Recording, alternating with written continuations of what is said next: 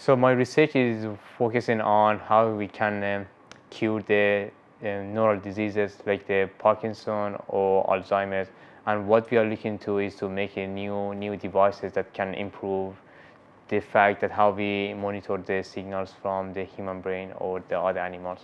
The challenge for the neuroscientists who are studying these diseases is that they don't know how the human brain is actually working, how we are learning things, how we are doing this stuff.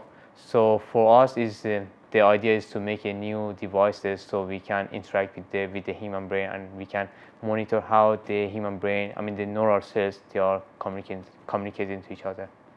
Once you put the electrode on, for example, on your head, so in that point it's measuring like 1,000 or millions of the cell at a time.